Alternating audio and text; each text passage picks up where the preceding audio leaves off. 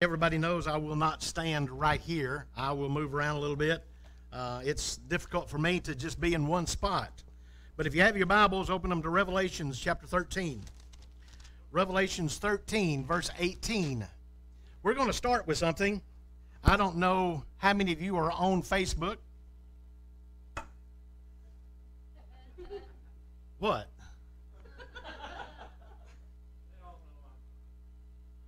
Oh, you're not on Facebook. But if you're on Facebook, there's a lot of things about Facebook that you really need to understand. Sometimes it gives you some interesting illustrations. Usually I don't come to the pulpit with a beast, but today I have. If you've noticed on Facebook, this is circulated as the mark of the beast. And I've had people make comments on it, and they'd say, it's not really the mark of the beast. It's just Hebrew letters. It's the 6th letter of the Hebrew language. But what people don't understand is the Hebrews and the Greeks did not use numbers. They used the alphabet. And so since they used the alphabet, these little marks right here represent 6, 6, 6. And it says monster right here on front, but if you turn it to the very back, it says unleash the beast. Is this drink evil? Well, if it is, I drank it yesterday.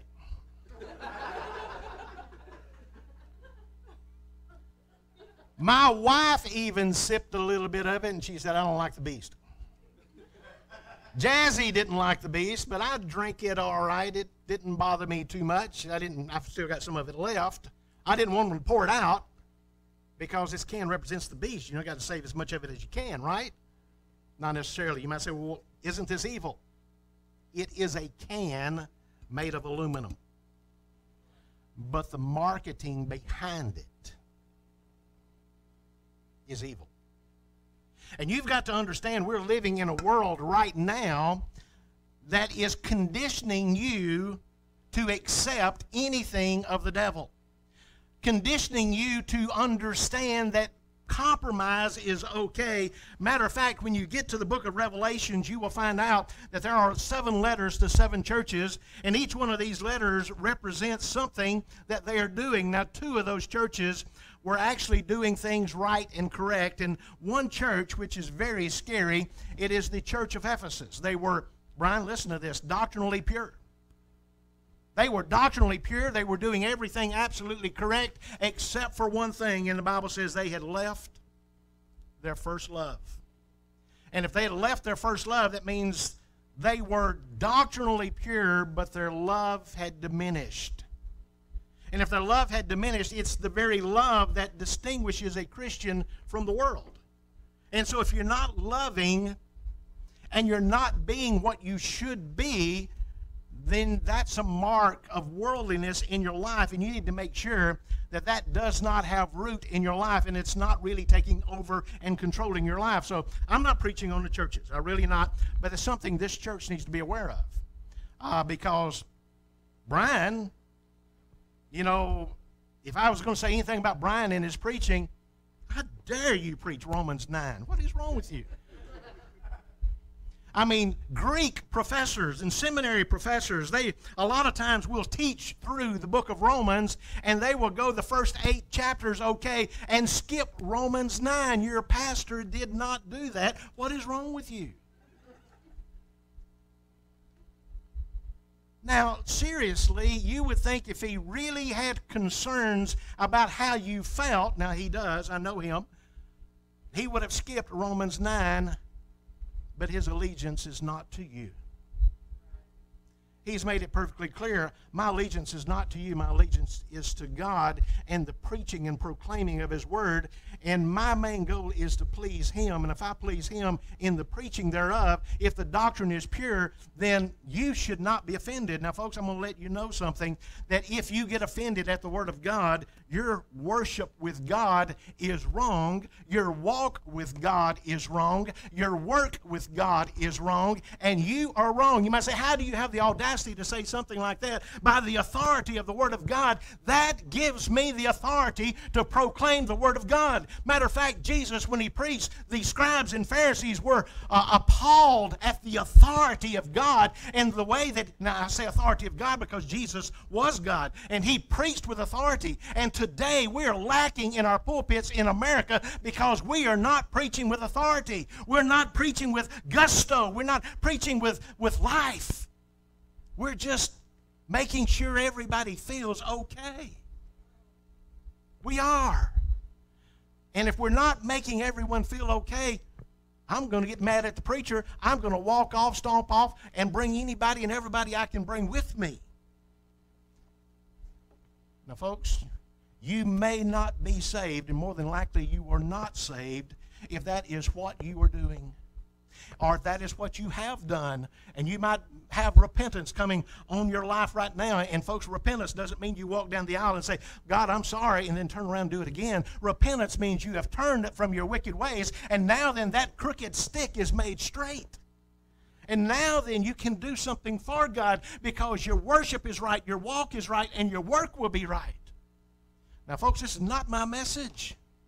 This is just an introduction. But listen to what it says in Revelation 13:18. And this is not my message. But listen to what it says. It says, here is wisdom. Let him that hath understanding count the number of the beast. 6, 6, 6. Can's not wrong. Marketing is. Somebody marketed that can knowing Revelation, knowing the satanic practices. Maybe they're satanic worshipers. Maybe they've given themselves to hate Christians, and now then they want to market something that everybody's going to drink. And it's the little things that will get you. If you go to the book of Revelation, you'll find out that some of the churches hated the deeds of the Nicolaitans. Some of them tolerated the prophetess Jezebel. They all tolerated all that, and Brian's not going to let that happen here. Scott's not going to let that happen here. Roy's not going to let that happen here. You're going to watch what is Christian, and you're going to endorse that. But I promise you, and I'm going to get to this later, the majority will lead you astray. And be careful of that. Moses led the majority, but the majority was wrong. You've got to be able to stand, listen to this, by yourself and serve God. And I'll get to that in a minute. But the Bible says, here is wisdom. Let him that hath understanding count the number of the beast. Listen to the word count. You might want to underline that in your Bible, to count. Now, folks, we're living in an age in America where the world does not want you to believe anything. Now, I got into an argument in Hollis Faith Baptist Church with a young man on the very back row while I was preaching. How old was that young man?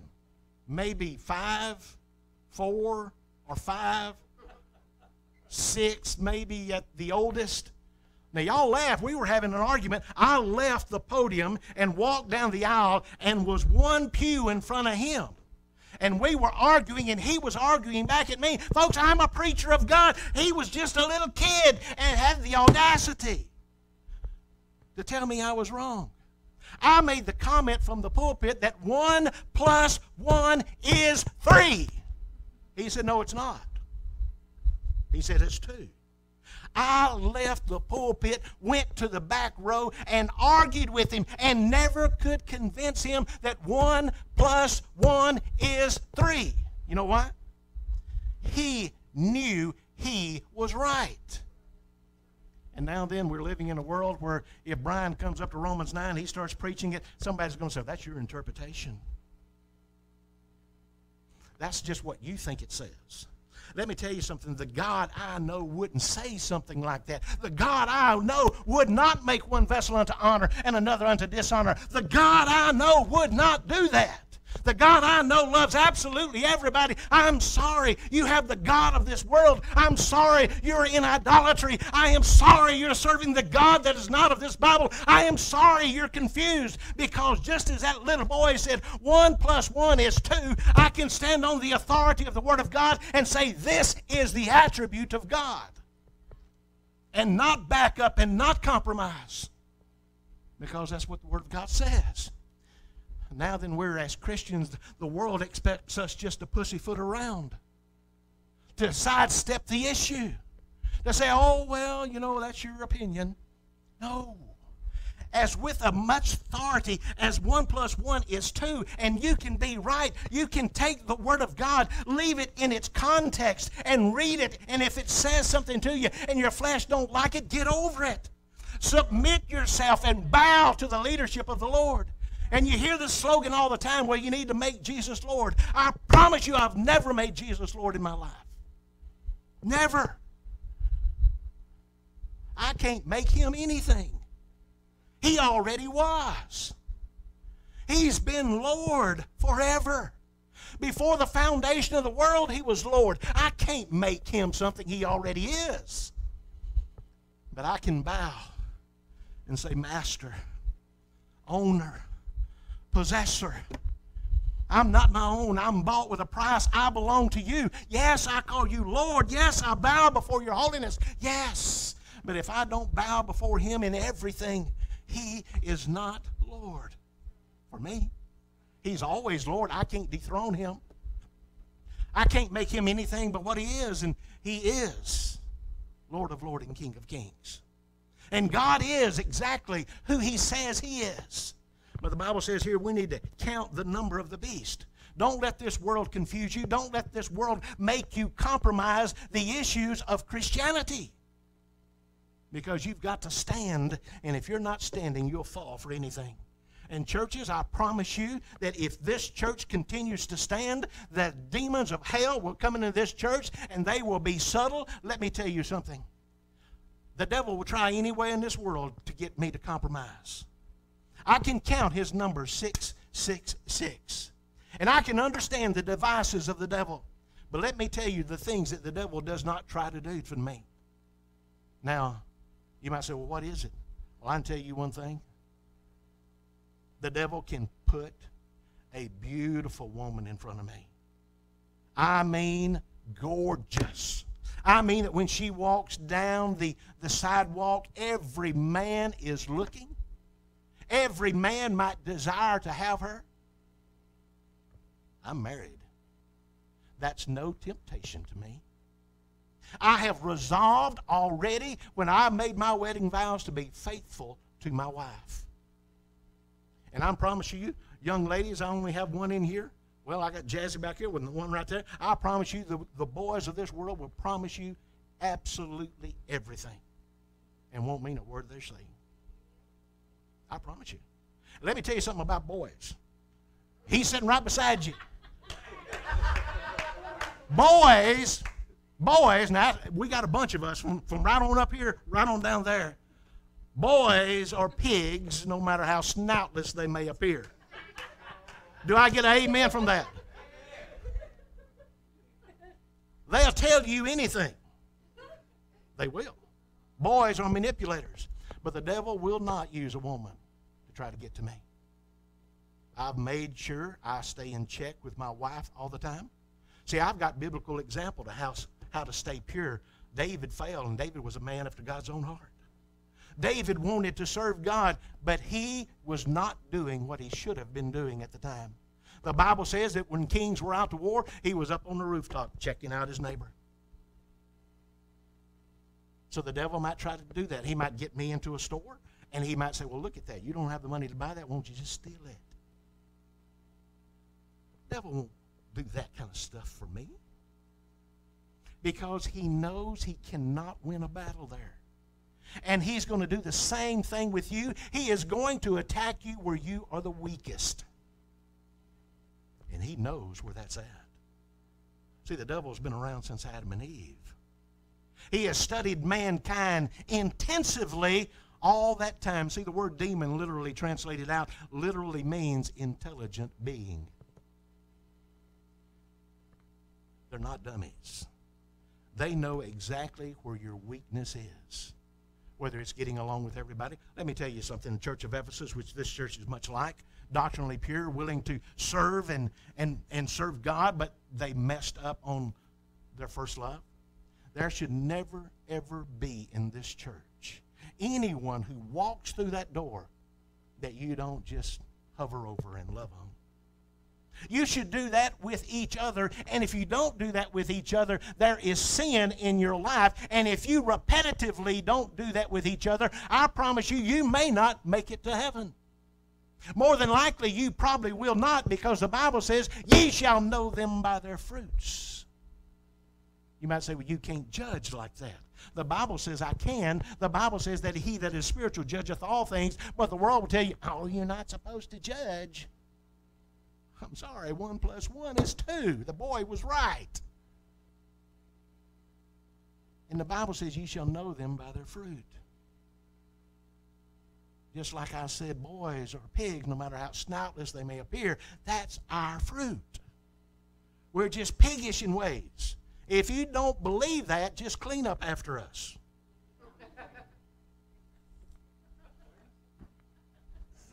My wife was telling me on the way here that the trash can be 2 or 3 feet away, and the cabinet would be right there. So, what's the point? I'm a pig. Try not to be. I try to do things around the house. But the basic nature of females is, you know, they're emotional. They like to carry on about things. Sometimes you just can get too much estrogen in one building. Women, am I telling the truth? And guys, I tell you, this females, I'm talking about men and women, females, they can hold a grudge forever. You can have an conversation about this can. And the women that go home, Pastor James said that can is evil. And you might say, well, no, I'm going to continue to drink this. I like it. And they might continue to use that. And you might argue about this can for a few minutes. But in less than a few minutes, 3 years back will come up.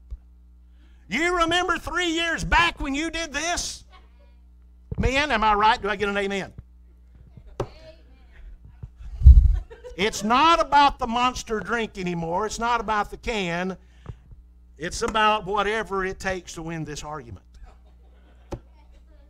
Men are pigs. Women can be emotional. We all know that. But the point is, the devil knows each one of you.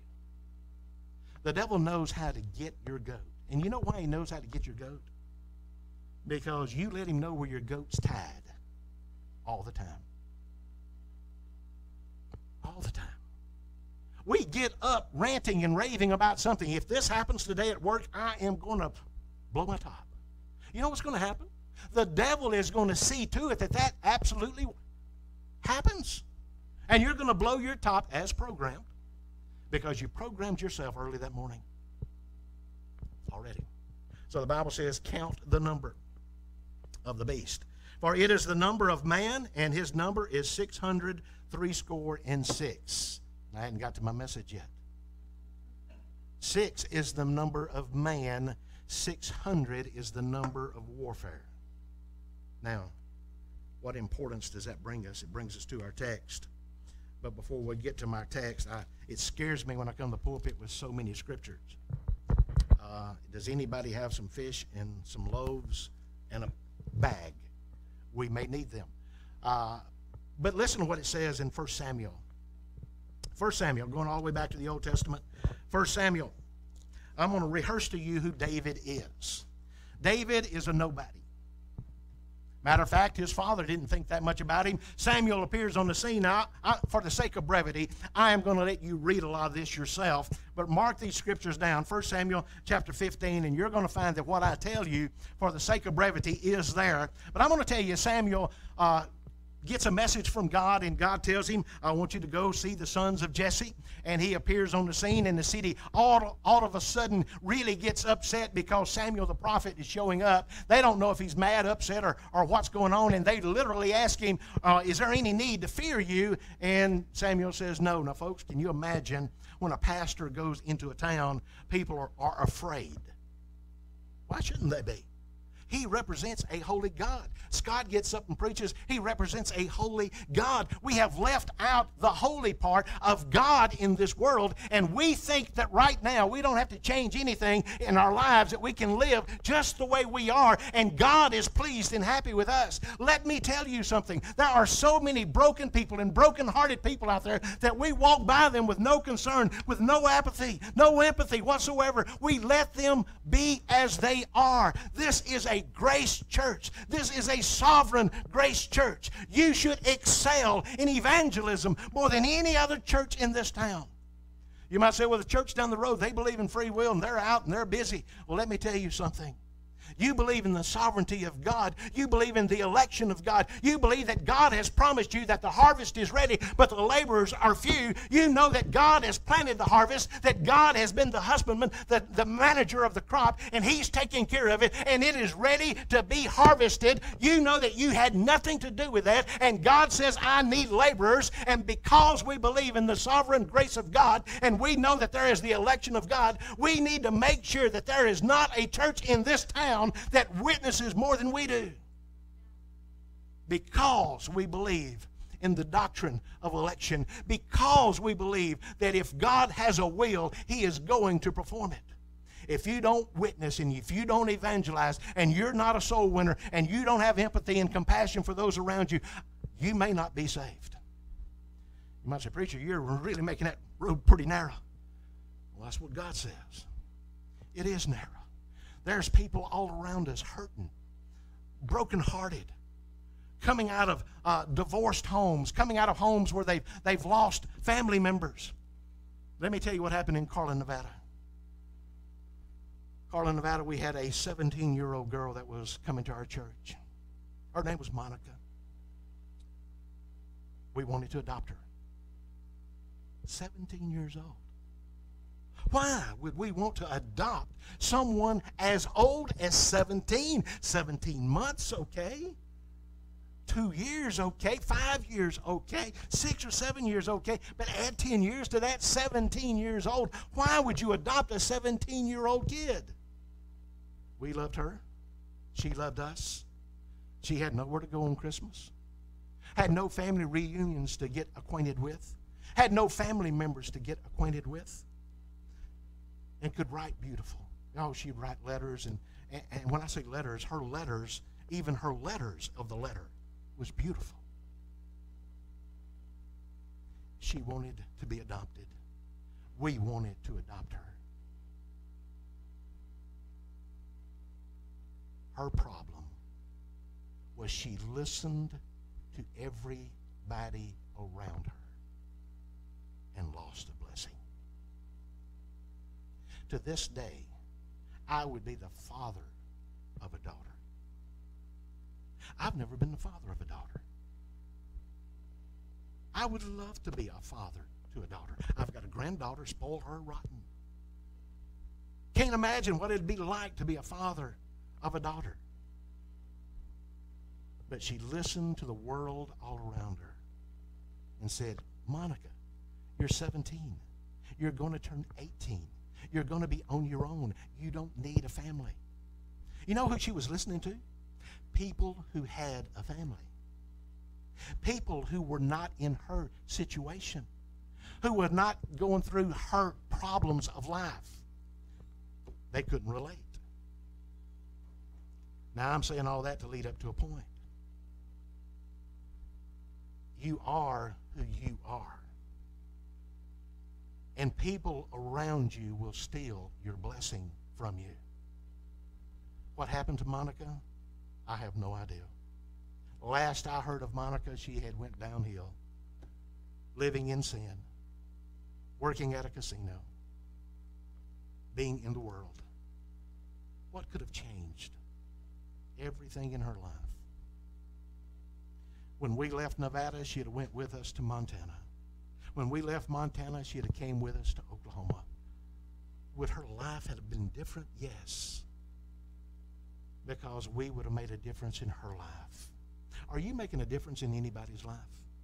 Samuel appears on the scene, and he's willing to make a change in someone's life. And he goes to Jesse's house, and he says, I am going to anoint somebody, and I don't know who they are, but I do know that from God, he said that it's going to be one of your boys. Now, I want to see all of them. And they bring all the boys before him, and he looks at them, and, well, one's tall, one's big. Matter of fact, one is a soldier, and he is in the military, and he's one of Saul's men. We'll find that out in the next chapter. That scares you, doesn't it? Next chapter. We're going to find that out. Saul looks at him. Strong muscles, works out, can wield a sword good, make a great king. Nah, he's not the one. He is not the one. And then after he looks at all of them, God had promised him already that one of the boys of Jesse's was going to be king. All he had to do was anoint him. So he looks at Jesse, and he says, is this all your boys? Because God hadn't spoken to him yet. God hadn't looked and said, this is the one yet. And he says, well, I got my baby boy. He's out in the field. And you hear the way I said, hey, my baby boy. He's my youngest son. He's out in the field. He's just tending to the sheep. Fetch him. The Bible says Samuel won't even sit down until he gets there. He said, we're going to stand for this occasion. And I'm sure he paced around a little bit, waited around a little bit, wondering how long it's going to take the boy to leave the sheep. Now, I'm sure that he was concerned because he was a shepherd boy, and he wanted to make sure the sheep was okay. And I don't know if he dilly-dallied around any or not, but I'm sure if Samuel the prophet wanted to see him, he didn't waste much time. And he appears on the scene, and Samuel hears from God. And God says, this is the boy. Anoint him. Now, folks, listen to what happens. Verse 12 says, and he sent and brought him in. Now, he was ready. I don't know if any of you know what ready is, but in the Hebrew language, that means he was red. I don't know if he was kind of red face from the running or red freckled face. I don't understand that. I do know the Bible says he was red. I don't know if he's red-headed. I don't know. The Bible just said he was ready. That means red. And with all, now girls, you'll like this part. He was beautiful. He was beautiful. Handsome. A hunk. That's what you girls call them now, right? Hunks. He was a hunk. Oh, son, he is a hunk. Because the Bible says he was good looking. Listen to what it says. And it says, and with all of beautiful countenance. I'm telling you, if you would have seen David, you'd have dumped him. He was handsome. Boy, I'm just glad he wasn't around when my wife was looking for somebody. She wouldn't even have looked at me, but he was handsome. Now, Samuel anointed him. Now, folks, there's a lot to that. That's something you don't take lightly. There is a lot of assurance in being anointed. That means God is not making a mistake here. God knows exactly what he's doing all the time. Now, folks, I want you to think about that. We believe that God is omniscient, all-knowing. Has it ever occurred to you that nothing ever occurs to God? Nothing. He knows what's down the road for you next week.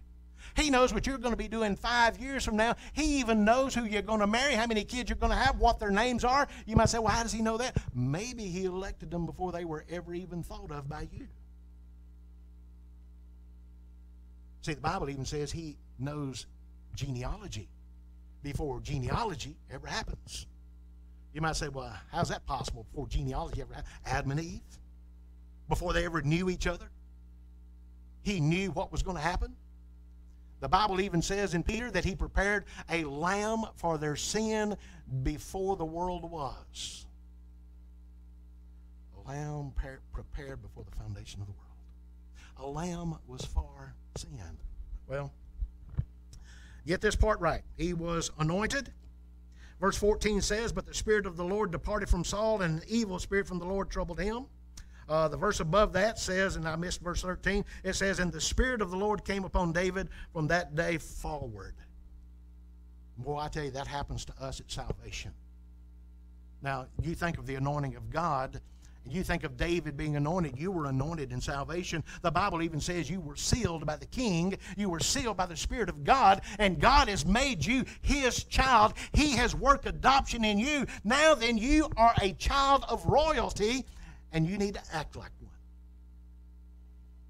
You need to be what God wants you to be. Now, you need to understand this thoroughly, because you are just like David. You have been anointed. You are saved. You need to act like you are anointed and be anointed and act anointed, because that's exactly what David did. The Bible says the Spirit of the Lord came upon him, and he was anointed. You got a fast clock. And the Bible says that God sent Saul an evil spirit. Underline that. You might want to underline that to go with Romans 9, where it says he makes one vessel unto honor and another unto dishonor. You just might want to underline that. Just say it. There's a lot of things in Scripture you have to come into agreement with. The Bible says two kings walk together unless they be agreed. So you can't walk with God if you disagree with Him. The Bible says, my sheep hear my voice and they follow me. It also says, no other voice will they follow.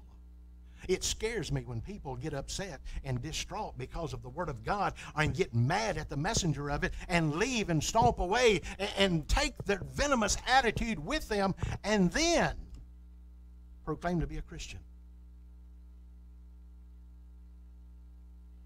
Wow. Seriously? That is not the Word of God. The Bible says, my sheep hear my voice and they follow me. No other voice will they follow. Better check salvation. Ye shall know them by their fruit. Well, I tell you, when you've got oil dripping all over you. How many of you watched these cold water bucket challenges on Facebook? Everybody gets that cold water. Trust me, they know when the cold water hits them. David knew when that oil was dripping off of his head that he had been anointed by Samuel. His worship really got right with God. Now, you listen to this real close. I'm going as fast as I can. His worship got right with God because then he knew his relationship with God was real and true. His worship was right. Now, folks, I'm gonna scare you on this one, but his walk was right as well. Let me go on down, and I'll scare you here in just a minute. But then this evil spirit comes, and he's just really a messenger sent by God to do these evil things for his glory and praise. See, God can use demons any way he wants to. You know why he can do that? He's God. Trust me, they look for an opportunity to serve him. Matter of fact, there was a place in the Bible where God was looking for a lying spirit, and a lying spirit appeared before him and said, send me. And that lying spirit entered into 300 or 400 prophets, I don't know. One spirit went into that many. You might say, wow, that's a lot. Yeah, it is. Well, anyway, let me go on.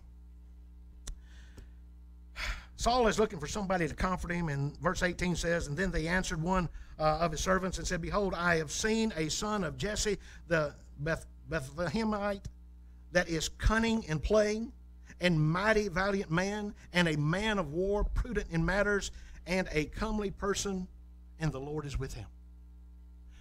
Folks, his worship was right, so his walk was right. Folks, you got to get this. His worship was right, and his walk was right. If your worship is right, your walk will always be right. And if you are walking because of your worship, you will also be working because of your walking and because of your worship. You might say, well, I don't like working. I get distraught. I get upset. Get my knickers tied in a knot when I have to do something. Because you don't want to be a part of the work. You want to be just there. I was listening to Robert Jeffress on the way here, and he was talking about people who were pretending to be Christians, and they really weren't. And he says, and they have a slogan in Texas where you're trying to be something that you're not, and that little slogan goes this way. He says, they're all hat and no cattle. You get that expression? When I used to ride bulls and was in the rodeo area, and I rode bulls, and I was a bullfighter all at the same time. I made more money bullfighting than I did riding because I didn't stay on long enough. I don't know why they have 8 seconds when it should be 3 or 2 seconds. You'd have more competition that way.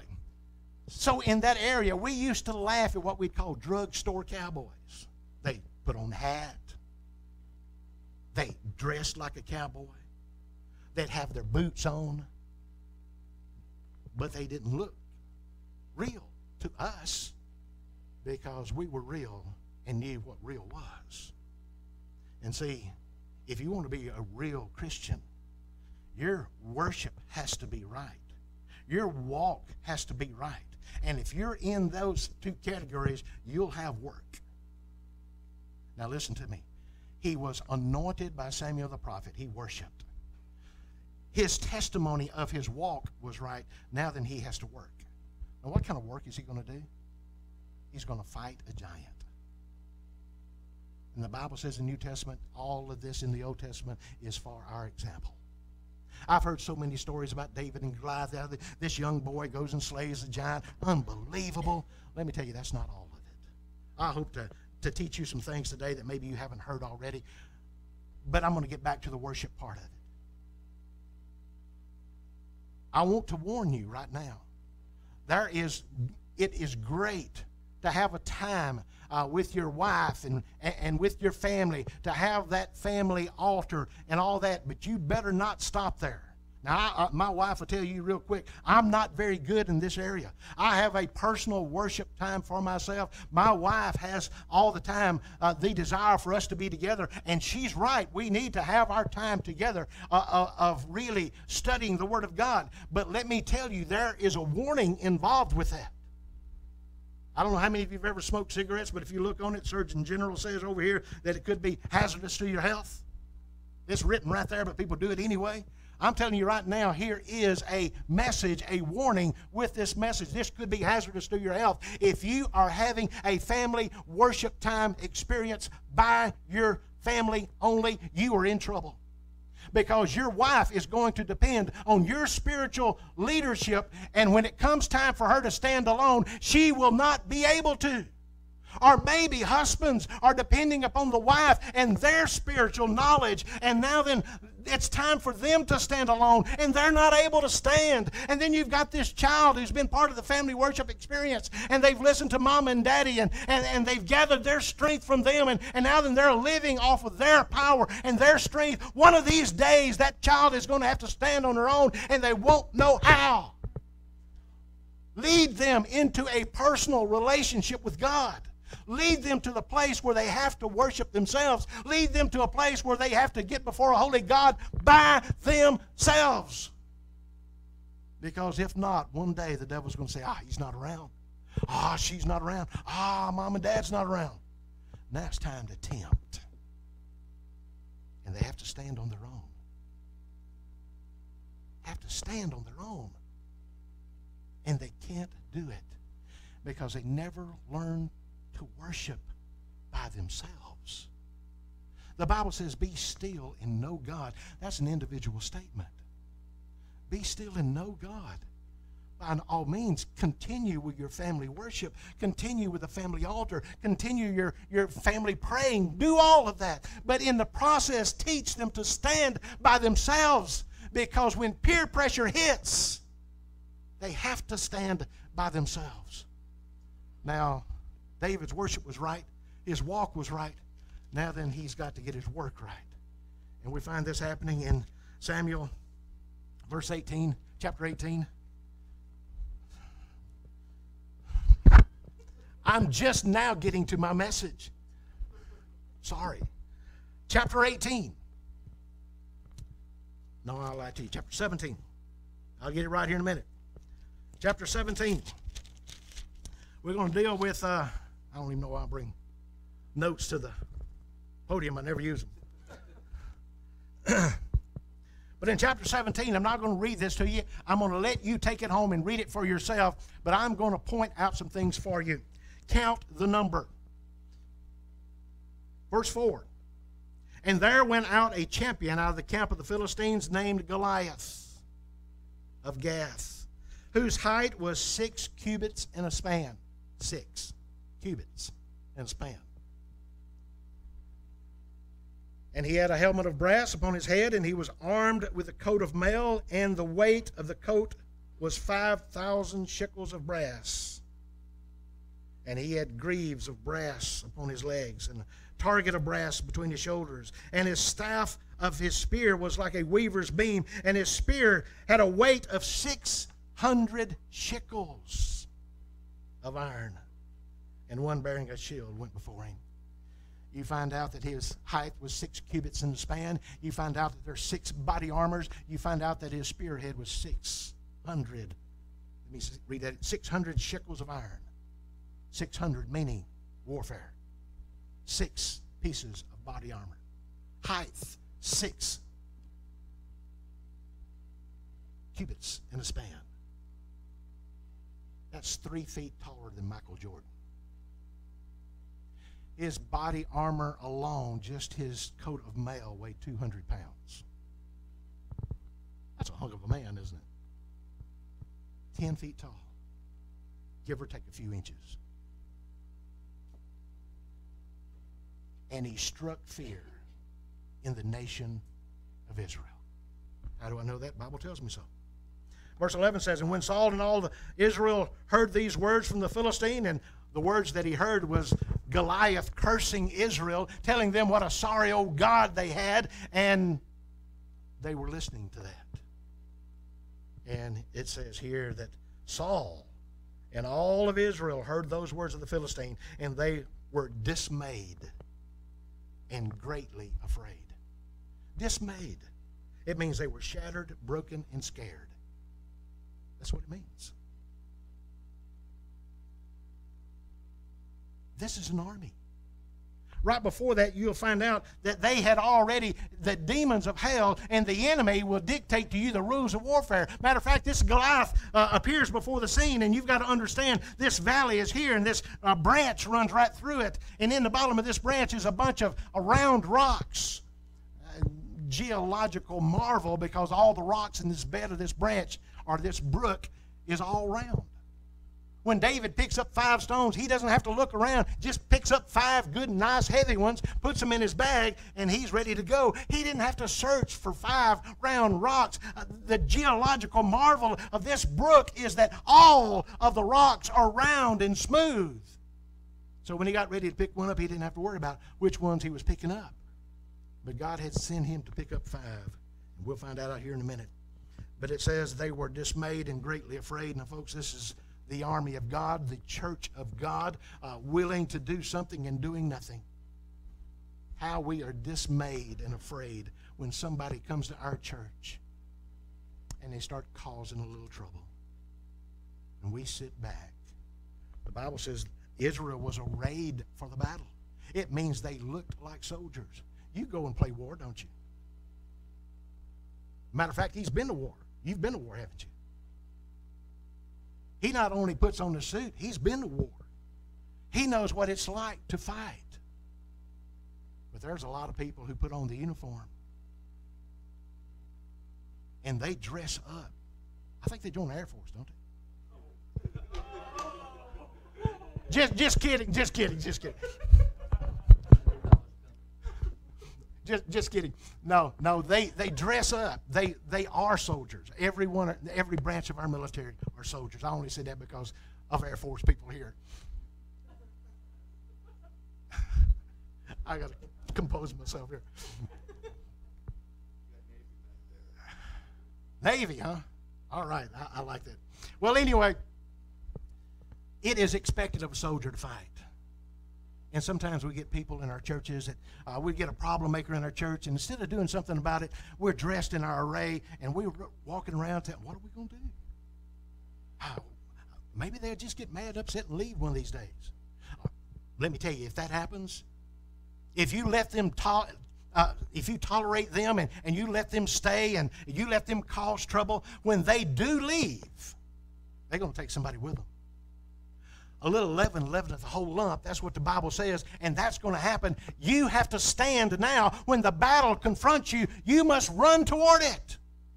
How could David, with all of his audacity, do this? He walks up here and he hears this Goliath defying the armies of God, and he looks around at all these soldiers hunkering down, wondering what they're going to do. Matter of fact, when Goliath gets ready to move, everybody moves out of his way. They don't want to even get close to him. because he has a sword. He can fight up close. He has a javelin. He can throw and hit you with it. He's ready for battle afar and battle up close. He is prepared for battle. And so they scurry around him, afraid that they're going to get within reach of him. They're not soldiers. They're dressed like soldiers. They're all hat, no cattle. They're not ready to fight.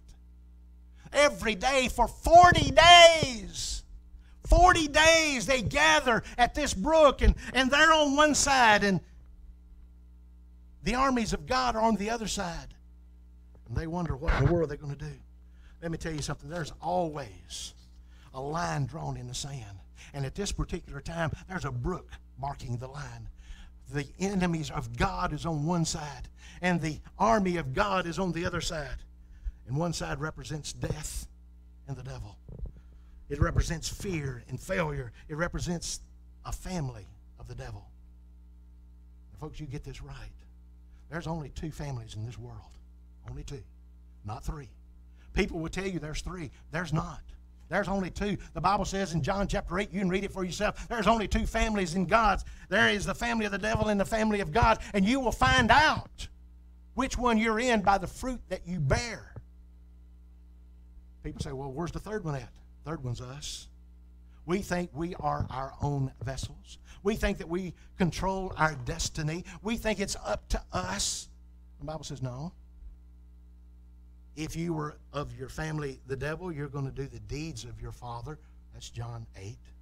But if you were of my father, Jesus speaking, you would do the deeds of my father. One or the other. You're not your own. You've been bought with a price. I've got to hurry. I'm skipping a lot of notes. I'm sorry. First thing you need to do when you find out that you've got a Goliath in your life, and each one of you are going to have one, it might be a broken heart. It might be. It might be troubles you don't know what to do. It might be relationship problems. You might be going home and fussing with your family every day. I don't know what it is in your life. I don't know what the problems are. But I promise you, if you're serving God, I promise you that warfare is at your doorstep, if not in your house, that the number 600 is present and war has started. And I promise you that that number 6 that represents man is going to get in your way. And you might wear that number 6. You might be getting in your own way because you've not surrendered the battle over to the Lord. You might say, how can David be so pompous and proud? Let me tell you something. He wasn't. He was anointed. There's a difference. See, his brother, after he appears on the scene, let me skip through a bunch of it. His brother even tells him, why are you here? See, Jesse sent him with something victuals to eat. We'll put it that way. He says, go take this to your brothers and give them some food for your captain of 1,000. Give him something to eat as well. They've been doing this for 40 days. David takes this food to him, and he hears Goliath ranting and raving about the things of God. And here, he looks at a defeated army all around him. He says, what is going on here? I'll fight this giant. This is a boy wanting to do a man's job. Men all around him, but a boy wanting to do a man's job. So he understood that on his side, he had to be fearless and faithful. If you're going to stand for God, you have to be fearless and faithful. You have to have purpose and power because you're the family of God. Well, his brother saw him. Verse 28 says, and Eliab, his eldest, heard him, and when he spake unto the men, and Eliab's anger was kindled against David, and he said, why comest thou hither? And with whom hast thou left those few sheep? He wasn't even important enough to say a bunch of sheep, a herd of sheep, a passel of sheep, but a few sheep. You're not even that important that my father would trust you with a bunch, just a few. Now listen to me. Your friends will discourage you. Your family members will discourage you. And you will be doing the right thing and for the right reason and for the right purpose. And people all around you will discourage you and tell you, you need to get off of Romans 9. Hurry up, get through it.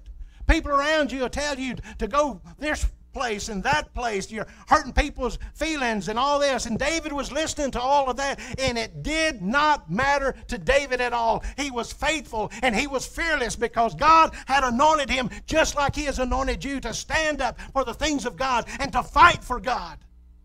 You might say, well, how could he be fearless? He was anointed. He had already been anointed by Samuel to be king, and he knew he wasn't king yet.